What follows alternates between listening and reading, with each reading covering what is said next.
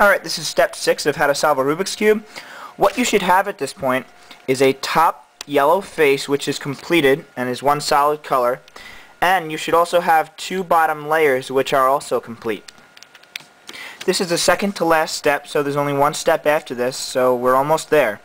What this step is going to do is it's going to reposition these four top corner pieces so that they're in the correct orientation.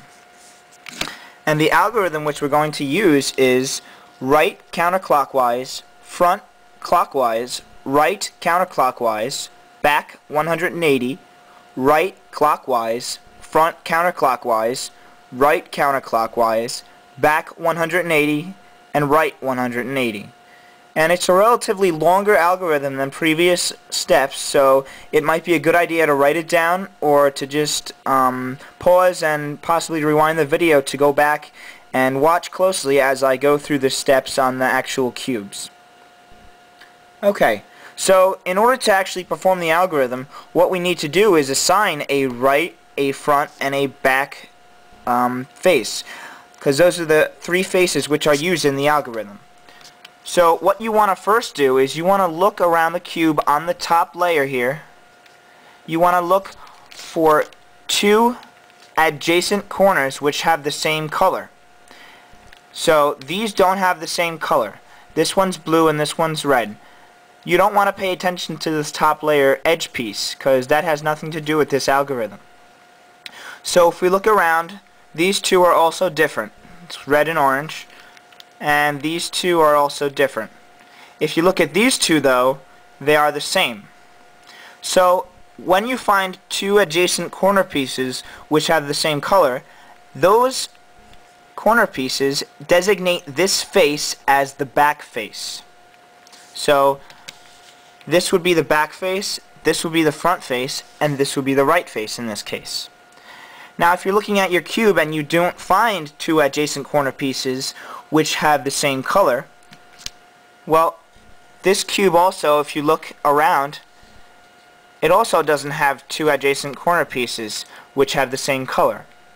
So in that case, you can designate any one of these side faces as the front or the back face or the right face. It does not matter. So let's go through the steps and try the algorithm out. Let's do it first on the cube that does not have two adjacent corner pieces which have the same color.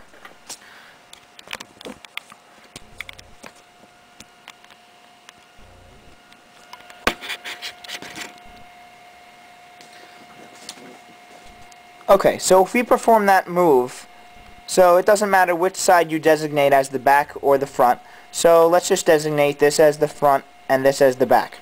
So if we do that move, which is right counterclockwise, front clockwise, right counterclockwise, back 180 degrees, right clockwise, front counterclockwise, right counterclockwise, back 180 degrees, and right 180 degrees. What you'll then notice if you turn the cube around is that there are now two adjacent corner pieces which have the same color. In this case, they're orange. Okay, so if we take the other cube now and we look at these two adjacent corner pieces which have the same color, these are going to be designated as the back face now, as I said before. So if I turn this around, this would be the front face then, because that's the back face, and this is the right face. So if we perform that move again, right counterclockwise, front clockwise, right counterclockwise, back face 180 degrees, right face clockwise, front face counterclockwise, right face counterclockwise, back face 180 degrees, and right face 180 degrees. Now if you look at the cube, you can see that one side is actually totally finished. This side is now in the proper orientation as far as the corners are concerned, and so are these two sides. Now, it doesn't always happen that you have a complete side after you finish this move. This might actually have a different edge piece here.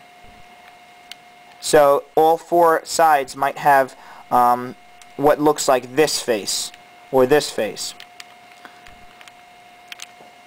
So if we perform it with the other cube, right face counterclockwise, front face clockwise, right face counterclockwise, back face 180, right face clockwise, front face counterclockwise, right face counterclockwise, back face 180, and right face 180, and we look around, we also have the same thing. So we have a complete side, and we also have three sides which are not finished. Okay, so once you have something that looks like this, or even if you have a different edge piece in this position, you're ready to move on to the final step.